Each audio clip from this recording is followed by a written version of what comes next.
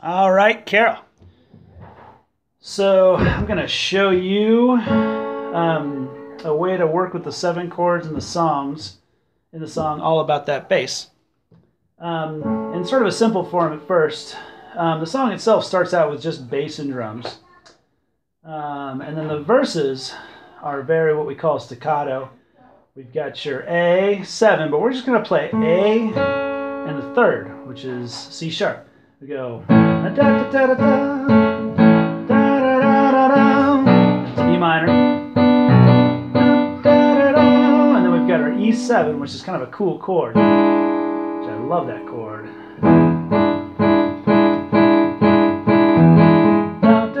Dun da dum ba dum dun. Second verse. Da da da da da da da da da.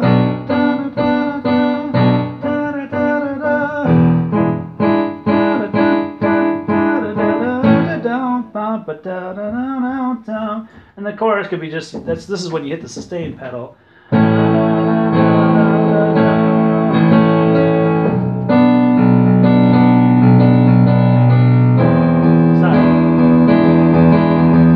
going to slow that down now. So the first chord again in the first verse and second verse is staccato. It's just a 1, 2, 3, 4, a 1, 2, 3, 4, all on A and C sharp. And that's for the verses, you know. It's very sparse. And then the second chord is the B minor 7, but we're just going to play B and D here. This is middle C. And then B in the left hand. 3, 4, just like that. Nice and sticky, right on the beat with, Mark is going boom, boom, boom, boom. And Brad's going jump, jump, jump, jump, jump, jump. And with the drums, it really works.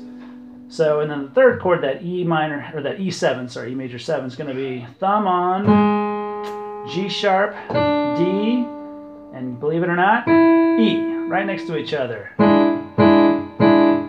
That's a great piano chord. And it's an inversion, of course. Here's your E, here's your G sharp, and here's your 7, which is D. This is the third chord in the progression. E in the left hand. Back your A. And all the right curves in all the right places, right? And that's a break where nobody plays anything. Dun, dun, dun, dun, dun, dun, dun. So to review, we've got A is the first chord, or A7, but we're not going to put the 7 in this one. Oh, sorry about that.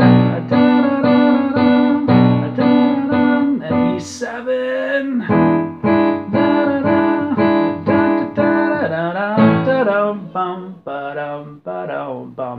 And then they do that twice in the chorus, which is where you can hit the sustain pedal and kind of let things roll. This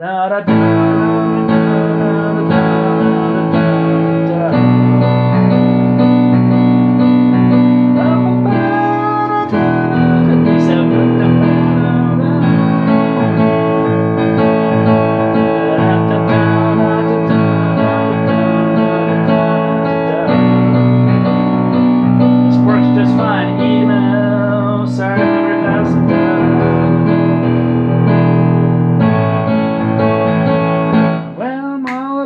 bass, and that's going to be just bass and drums.